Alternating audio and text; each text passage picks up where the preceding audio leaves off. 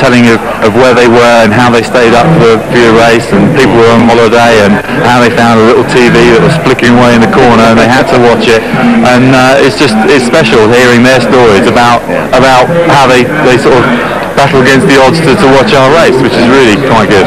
Redgrave talking a little earlier. We saw James Cracknell down on the water as well. The one member of the four who's sitting it out is Tim Foster. But a tremendous buzz about the place today. Yeah, it's been fantastic. I mean, essentially for a rowing event, it's great. There's so many people who come down here. They're here to celebrate. They're here to cheer people on, and it's just a whole new thing for rowing itself. Okay, you're going to watch it with us, Tim, but let's learn a little bit more about the competition now from Dan Topolsky and Gary Herbert.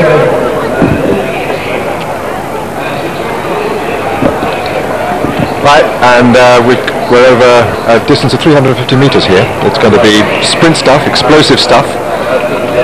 And then we have entries from 7 nations, with Britain making up a second team as Britain 2. Here's the British team, the men's pairs, Redgrave and Pinsent, Olympic champions as we all know from this year, from Sydney. But it's a welcome back because they're Olympic champions in the pairs event back in '96. James Cracknell in the single scull, Batten and Lindsay, silver medalists from the women's quad. Well, they're back in the women's doubles. They were world champions 2 years ago, so a good lineup for Great Britain 1. Great Britain 2 there, men's pairs, Dennis and Hunt Davis. Well, we'll remember them from the men's 8. A thrilling race they gave us, the climax of the Olympic regatta. And alongside them, men's single sculls there, Andrew Lindsay. He was also in the Olympic 8. And the women's doubles, double 2, Frances Houghton and Helen Fenelon. Houghton was in the double scull back in Sydney. So that's Great Britain 2. It's a strong team for the Great Britain team. And this is how it works. It's got race heats. We've got 2 heats for each class of boats, and first and second through to the final. They're the points for the races, the individual races. 4 points for a win, through to 1 point for 4th place. And the exciting race at the end of all of this is the relay race. And there we have the points there. 8 points for the first place, down to 2 points for 4. And the cumulative points will tell us who is the best team on the day here at Dorney Lake on Eton. So Great Britain's the first boat. Redgrave and Pinsent, they're really receiving a fantastic applause there. Look at that. It's a welcome home today, this regatta, for this pair. And for Steve Redgrave there, look at that. These boys, though, they're in heat number 2. We've got heat 1 starting first at 2 o'clock, and these boys will be doing heat number 2. And look at that. What a welcome there. It's a fantastic turnout. People have been coming in all morning to see this. People have been following the athletes from the British team who came back with their gold medals. They've been following them around, trying to get autographs, people queuing around the block to get those autographs. It's been an amazing atmosphere here. And we watched it out there in Sydney, and we watched the fantastic race, and the atmosphere was brilliant, but there were so many millions back home here. And today is for them, really, isn't it? It's for all the people from the surrounding sites. People have come far and wide in the rowing world to see these guys because they didn't get the trip out to Sydney, and it's their chance just to say well done. And they've been so receptive this morning. They've gone up to people, they've talked to people, they've been signing autographs, and rightly so, because this man, Stephen Redgrave, greatly assisted by Matthew Pinsent, have put rowing on the map. These two guys, remember, they were gold medalists in Atlanta 4 years ago. They haven't really been in the pair much since then, but they're here in this pair, the two great British rowers from that great gold medal 4 that won the gold medal in Sydney. So that's in a few minutes' time. First up is heat number 1 in the international men's pairs. Denmark will be in lane 1, Netherlands, Russia and Great Britain in lane 4. They're closest to us there. Simon Dennis and Ben Hunt Davis. There's one. There's Denmark in lane 1. They're under starters' orders. A little bit of breeze here. Russia. It'll be a reasonably quick start. They're all sitting forwards. They're under starters' orders. Great Britain there in lane 4. They're off there. A dodgy first stroke there from Great Britain 1, but it's power stuff here now. It's 300 metres, explosive, high rate, power on the legs, real fine racing. This is a lot of strokes in per minute. They've got to get up to around 45 or 50 strokes a minute, but what they have to do is to make sure that their technique is good. And at the moment, it does look very much like it's the Netherlands who are just out in front with Great Britain 2. 2 men from the British 8 sitting in second place. Coming up to the halfway mark already. That's how quick and fast this race is. Netherlands up there in lane 2, pushing on now, but Great Britain starting to come into their stride, pushing on hard, on about 44, 45 strokes per minute. There's Great Britain closest to us, close up there. Up on the top of the picture is Netherlands in lane number 2, 75 metres remain. The British pair there, they're just losing a little bit of a finish there on the left side, but they are actually rowing, now beginning to build it up. The Dutch still at 46 strokes a minute, but the British really beginning to move. 20 strokes, 20 metres up to the line now, and it's going to be a close one there. It's going to be on the line. Look at that, one stroke there, and the boys have shown form. Simon Dennis and Ben Hunt Davis for Great Britain there, and it was touch and go in the first half of that race, but they timed to perfection in that last 20 metres. They took it off very steadily, actually. They were at about 38, 39 strokes a minute in the body of that race, and then really piled on the pressure in the last 200 metres. The Dutch were up at 46 most of the way, 46 strokes a minute most of the way, but it was just on that last stroke, I think, that the British got through. Just looking now at the replay there as we come up to the line, there is nothing in it there between these two crews. And just to tell you, Netherlands, Dietrich Simon, there he was an Olympic champion in the men's 8 back in Atlanta in '96, so good form there in that pair. But it's confirmation their win for Great Britain 2, Netherlands 2nd. Those two crews go through to the final, Norway in 3, and Great Britain will be closest to us in lane 4. There's confirmation of the line up there. And we're just waiting now for Germany to get onto the start. The Germans are the junior gold medalists this year.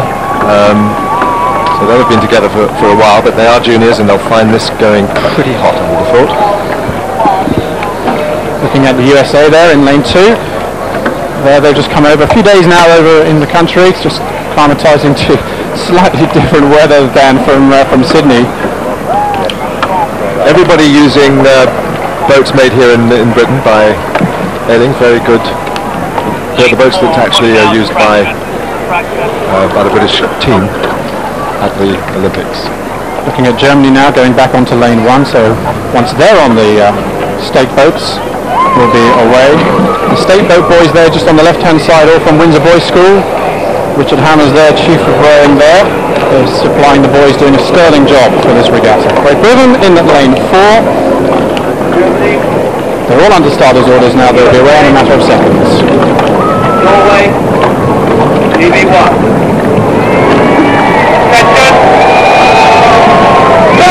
The two men's international pairs underway now. Great Britain, the roar of the crowd goes up for these boys here. Great Britain won. Steve Redgrave and Matthew Pinson blasting off the start at a magnificent 50 strokes per minute. They're really taking this race on. This is their style, this is the way they like to go, and the power in these two athletes is enormous. They certainly outpower everybody else in the field. The question is technique, and here they are back in a boat that they haven't been in for some time. They've been rowing in the 4, now here they are in the pair racing the Sydney Olympic silver medalists. Now already we're just looking there to come through the halfway mark. Great Britain lead by about 3 or 4 feet, extending it out now to half a length on 47 strokes per minute. That shows you the explosive nature of this event here. There's no time for mistakes, no time to think. You've got to go out hard and you've got to drive it on. But watch out for USA up in lane number 2, because now the Americans are starting to push back with about 50 metres to go. The United States were at 40 strokes a minute, but I think it's the British just on the end there. They're just there in front as they come onto the line. On the line now, Great Britain holding by a canvas by about 5 or 6 feet there, and what a race there. And you know, it's the form of these boys, because the Olympic champions, they haven't been in the pair competitively for 4 years now. They've been concentrating on the cox of the sport. But don't they have style? Don't they have just that panache? And power, but he took it off there at over 50 strokes a minute. The Americans had no answer for that. They were coming towards the end there, but in that race there, my God, that power really showed through. That was tremendous rowing from Steve and Matthew. And look at the effort that they put in here. They're coming up to the line. They're just a little look around to the right just to make sure, because they know that the Americans are there and they're strong and they're powerful. And relief. Just a little bit of relief there, because they've been slightly concerned that obviously they wanted to keep the name going and the reputation going. Remember, they've got to go right back down to the start now, because the final will get raced almost immediately. The rest of the races are over, so they're going to be right back down to the start and racing that again. The back after Sydney. What have the last couple of weeks been like in that respect? The back's been good. There have been no ill effects for the racing or the travelling.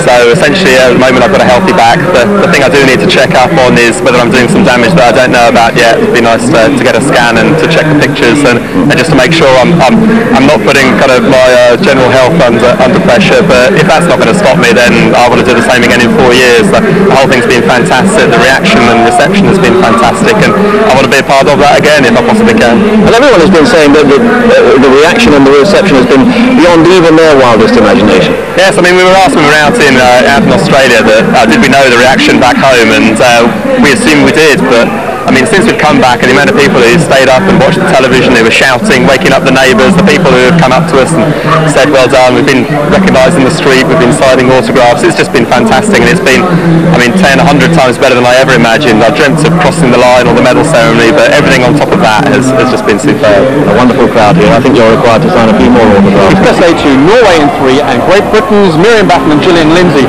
There they are from Great Britain in lane 4, 43.5 strokes. Really taking this race on, and they have to. It's all about leg work, about power, about drive. No time really to make any mistakes at all. They've just got to get it right. They've got to make sure the technique is right, so they're moving the boats along as well. But it's all high strokes a minute. And it's the British who are just out in front. Great Britain just leading the silver medalist in the quadruple sculls from Sydney. Great Britain were the world champions 2 years ago, back in '98 in this event. And they're being pushed though by Germany up there in lane at number 1, the under-23 gold medalist from this year's under-23 World Championships.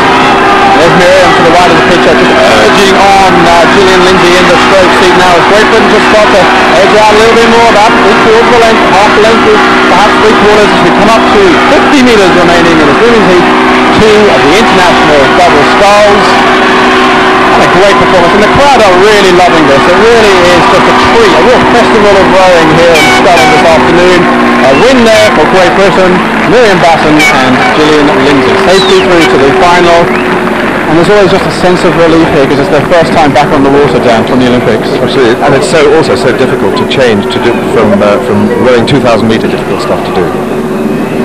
There's confirmation, Great Britain won safely through to the main final, and the crowd are really urging our boys on because we've got Great Britain's Andrew Lindsay in lane 1 and we've got Great Britain's James Cracknell closest to us there in lane number 4. In between Norway, Becken and Denmark in lane 3. And a real treat now for these single scullers.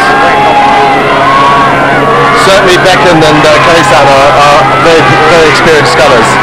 Andrew Lindsay, we've got him there now, he's up at 40 strokes a minute. He's been rowing in the 8, very difficult to transfer from the rowing boat, the 8s, to the sculling. James Cracknell has experience too, but he's also been rowing in the 4. It's these two experienced scullers in the middle who are taking the lead.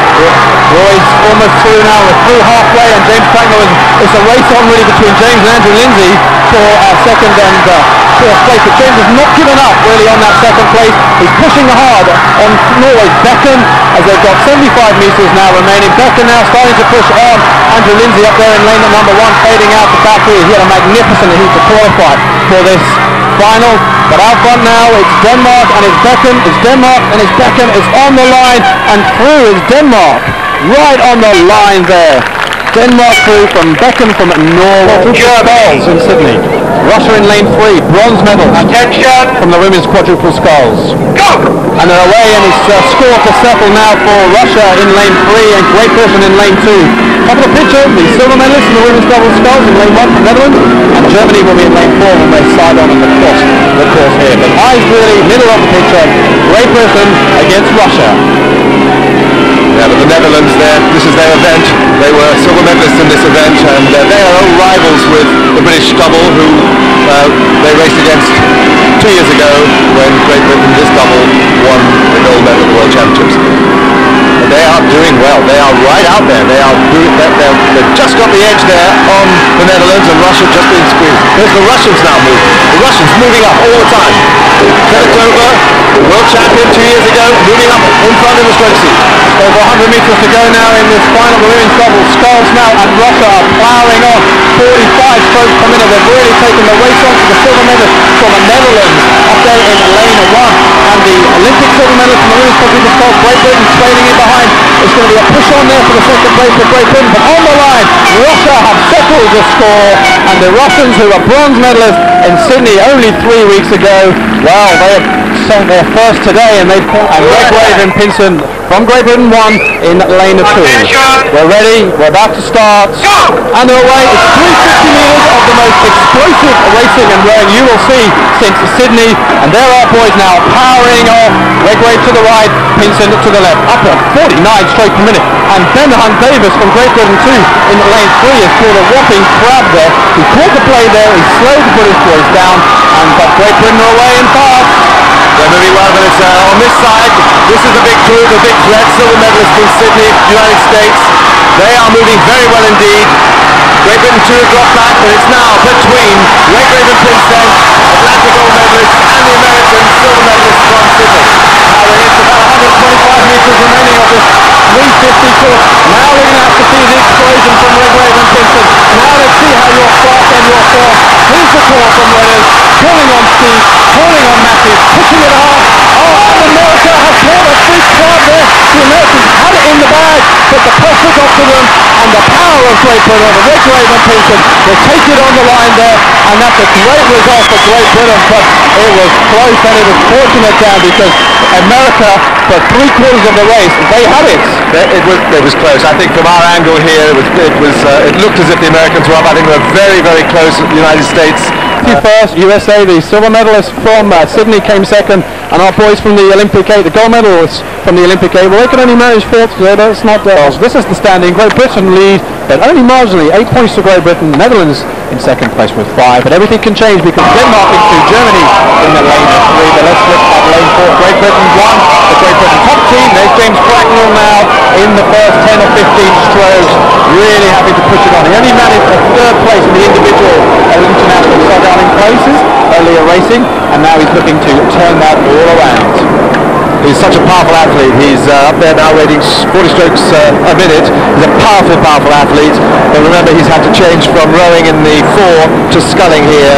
He's got experience in the scull, but not for some time now. So here he is in that sculling boat, and he's doing very well indeed as they come up to halfway. He's trying to put his relay team up there in lead position, and he's doing very well indeed. Phenomenal shot there. We see 3 scullers just pretty much stroke for stroke. There's nothing in it now as we come into the last 50 metres now before the changeover here, and the crowd are going euphoric here for Great Britain because James Cracknell is having a great scull here in lane 4. He's up in second place. He's pushing on Denmark in lane of number 2 as a quick change. And look at the change there because Great Britain number 1 in lane 4 are away and fast. Lindsay and Batten. And they're just going to, they've got the style and the panache really to push on Denmark in lane number 2. But Denmark have got the first start, Great Britain got the second start, and Germany now, they're in lane number 3, trailing behind. Two years ago, Great Britain were the world champions, gold medalists in this event. Then they went into the quadruple sculls, and that's where they got their silver medal in Sydney just now. Here they are, they're now trying to row down Denmark, who haven't got quite the same quality, but they certainly had a 2-length start in this race.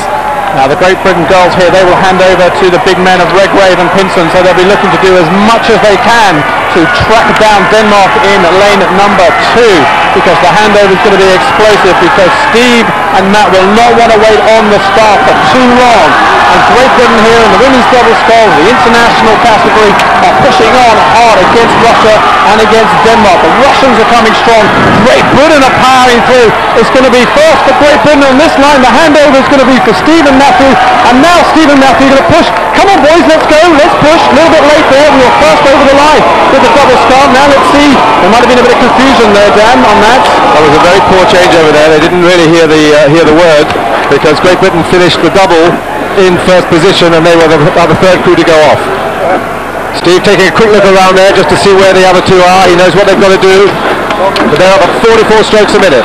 And Russia up in lane number 1 have really taken it on. They're very cheeky to start there because Great Britain had the better changeover.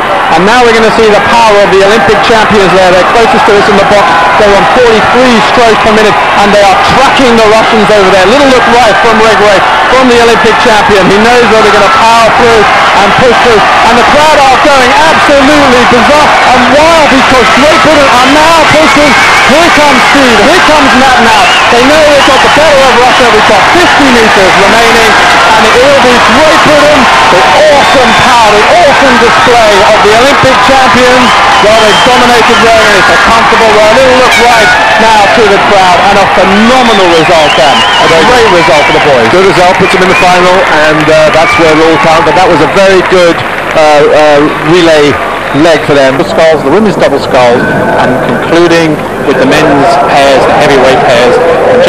And the international relay final is away now with James Cracknell from Great Britain in lane number 2, as he has that familiar power in the legs, and he's just holding breath stuff, pumping the legs, powering off down. He's a phenomenal scull. He is. He's up at 44 strokes a minute. That's really high. He's got to stay there because this is all about sprinting. It's all about doing all of this in 1 minute. It's going to be very heavy on the legs, but you can see how he's pumping those legs. Coming up to the halfway mark now, if you just imagine a 2,000-metre Olympic final being squashed into 350 metres, that's the pressure, that's the kind of commitment that they need here. It's real stroke-to-stroke stuff here, and Great Britain's James Cracknell going very, very well. But next door to him, Norway, Beckham, the silver medalist from men's double sculls, is challenging him now as they come into the last 75 metres. But what he's trying to do here is set up the double sculls for the women's double sculls who will come in the next leg. He's trying to set them up with a good position here. And isn't he doing well? He's up there with Beckham. He's second in front for Norway, but he's really doing a good job there for the British team. Now we're coming up to the crossover here. It's about 2 or 3 feet now in between it, and the flags go down on the start, and away goes the Great Britain double of Batten at right and Gillian Lindsay to the left of your picture. That was a good changeover there from James Cracknell there. Now they're pushing on because it's Norway and it's Great Britain. Those two at the moment. Now this double scull, this race will set up the final leg for the men's heavyweight pairs of Steve and Matthew coming down. So again, pressure on Great Britain in this particular leg. Batten and Lindsay, who are out of the silver medal quadruple sculls in Sydney 3 weeks ago, they got that silver medal. Here they are moving really, really well indeed. We just had a shot of the crowd there. I mean, they've all had just such a reception here. It's a real sort of welcome party, a welcome home back for our Olympic rowers. 44 strokes now Great Britain are on. They're really pushing hard there. They've got the Netherlands, the world champions themselves, a few years back. And in lane number 4, Russia are powering it on closest to us. On the side on, we can see the Russians pushing back. But Great Britain have had a phenomenal second part of this leg now, and they're sending it all well because the next changeover will be for Steve and Matthew, and they'll want to come off the start in first place. But at the moment, over the line, Great Britain and Russia, and there we go. Here we go. The crowd now, Dan, are really looking forward to this race. All right, Steve, no crabs. Make sure it's a clean, clear, wonderful race. And look at the power there. This is probably his last international race. Quick look across to see where they are, and there is the power. He's calling it all the time. It's such fast stuff, this. It's really fast stuff. Very exciting work. You can see the excitement on Steve's face there, really rising to the crowd here. Good side-on caption there in the picture. We can see the speed, 43 strokes per minute. That is a blistering pace here, really. If you think in an Olympic final they settle down to 34, 35 strokes per minute, and they are just pushing away now. But Norway in lane 3 coming on. Russia in lane 4. Slightly fading a bit, but the crowd are cheering their Olympic champions home because it's about 75 metres remaining now in the final of the international relay, and the boys have not let their supporters down, and the crowd are going absolutely berserk because on 47 strokes per minute, Great Britain are walking away from this international field, and there we have it over the line, and Steve has won, and Matthew, and smiles all round. And are we seeing, will that be the last international race? Well, I didn't see him smiling like that at Sydney after they won the gold medal there. I've never seen him looking so happy. I think that is definitely his last international race. That's it for him, and that was a great way to sign off. Phenomenal there. We didn't see that kind of emotion at Penrith Lakes 3 weeks ago. I mean, it's a different setup there, but it was so special for these guys, and especially for Steve, who it's his brainchild. He's behind all this Supersprint rowing here, this Grand Prix stuff. It's been a great welcome back for the British team here, but it's been a fantastic welcome back for Stephen Redgrave. And if it is the last time we see him down, he's looking good. He's looking good. He's looking good, and then.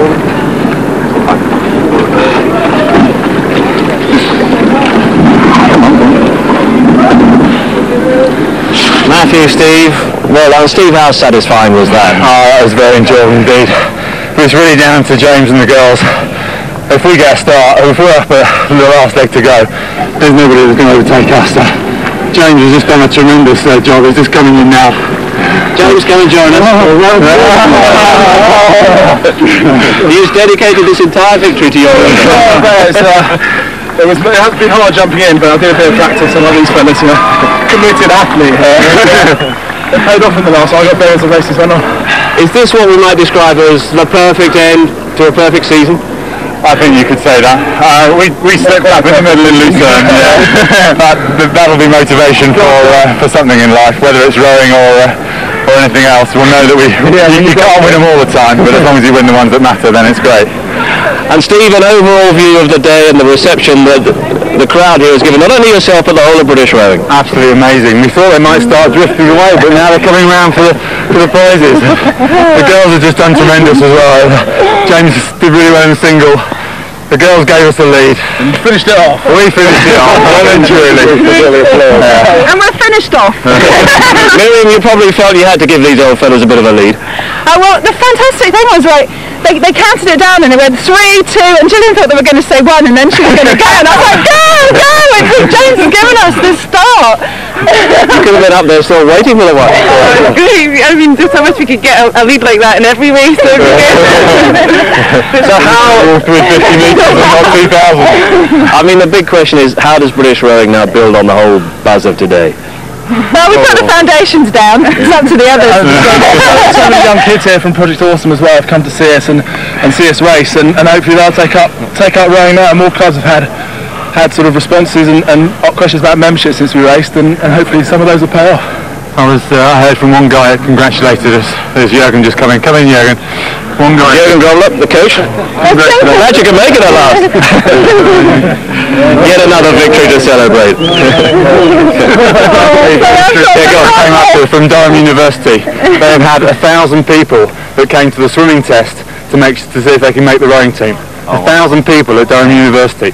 That's what the sport's going through at the moment. Yeah. It's got a wonderful foundation to build on, hasn't it, Jürgen? Brilliant. I think really outstanding. I feel very happy for all the people coming down here and see the big fellows on the country. Brilliant.